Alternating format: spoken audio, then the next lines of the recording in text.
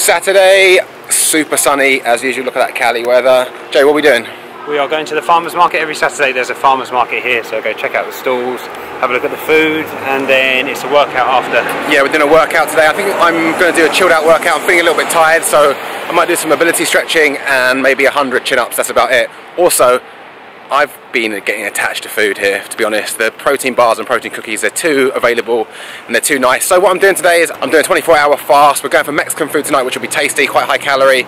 So basically just consuming water all day, nothing else, and then we'll hit some burritos later on.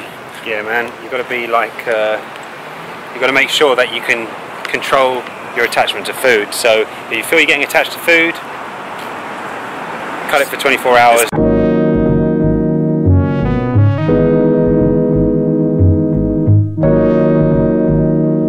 Some thoughts on fasting.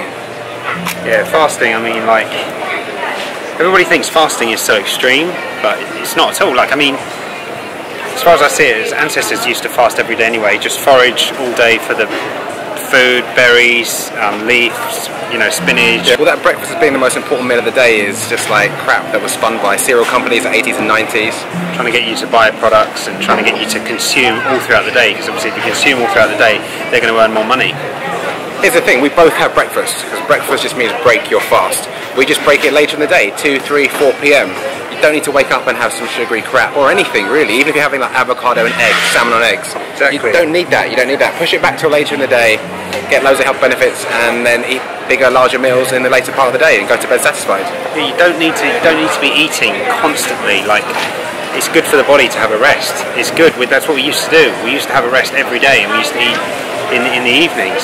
Our ancestors used to, and it's like you'd go out and hunt and you'd get all the stuff that you needed to get done for that day, like we're doing. Basically get up, work, go to the gym, get all the stuff done, expend all the calories, use up all the stuff that we ate the day before, and then, you know, refuel. In the late afternoon or evening, refuel. That's what we're doing now. We're going to go to the gym, do our work, and then eat later. So today I'm going to be busting some lyrics on my mobility warm-up for my shoulder, because like I said, it's been feeling a little bit junky. So here you can see I'm doing thoracic extensions on the foam roller. This is really good to open the chest up. If you're a desk fiend, if you've got a desk job and you've got internal rotation, do this. Here I'm just chilling, probably lurking on Instagram on some hot girls page, which I do on multiple times a day. But yeah, on the foam roller, and now into the pec minor, into the pec with the baseball, the lacrosse ball. This is really good to open up the myofascia of the chest. After that, looks like I'm getting into bed with a barbell, kind of. Don't know how my top came up there, and looks like I've got a bit of a pot belly, which I actually haven't. There's abs definitely lurking around there, but that's weird how that looks. It's just the angle of the camera, obviously.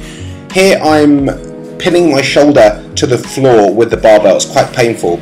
But by pinning the shoulder to the floor and then doing that movement, which is internal external rotation, I'm going to floss through the shoulder and open up any stiff areas. This is really, really good if your shoulder's feeling it. If your shoulder's feeling stiff, if it's feeling tight, do this before any pushing exercises. This will really, really help out ungluing that shoulder and creating more mobility in that joint. But yeah, it's not for the light-hearted. It's pretty painful. As you can see, the faces I'm making aren't pleasant. Here I'm doing a step through kind of chest stretch. This is great. Lock your arm off on something solid and just step away, and you'll feel stretch all the way through the pectoral region, and also through the shoulder. So again, it's good before any pushing exercises or pulling exercises. If your shoulder's feeling tight, do this. Here I'm hanging from the rings and just doing a little twist side to side, so my shoulders are getting stretched and also getting the lats involved. A bit of external internal rotation with light weights. These are like 2 kg each. 10 of these, 3 sets, warming up the rotator cuff muscles, which are important for good shoulder health. And here I'm up at a 90 degrees angle and doing the same thing again.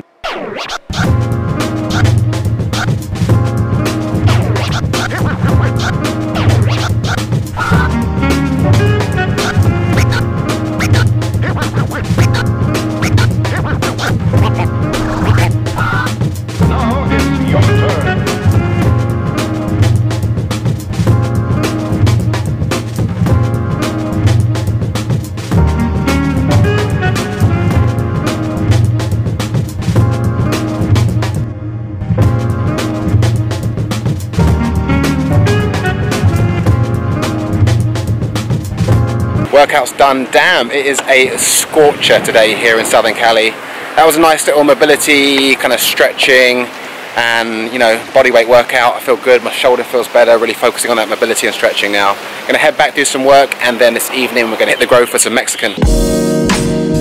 We're off for dinner, still fasting, 24 hours, we're about to smash Mexican.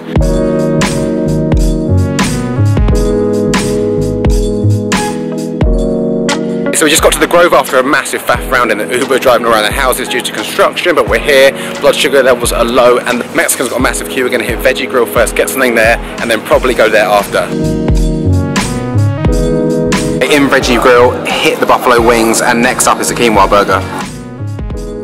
Quinoa burger, boom. Veggie Grill's done, that was about 1,000 calories in one sitting. Now we're off to the Mexican, have some burritos.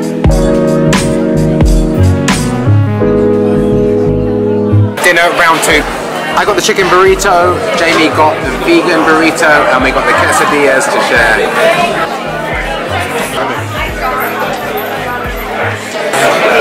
This is probably one of the best burritos I've ever had.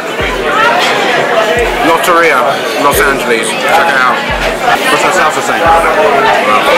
That salsa. That salsa dough. Muy bien. It's all done. That's the power of 24-hour fasting. 2 big dinners. Didn't blow my macros. I feel so full. Smashed it, bro. We smashed it. See you tomorrow.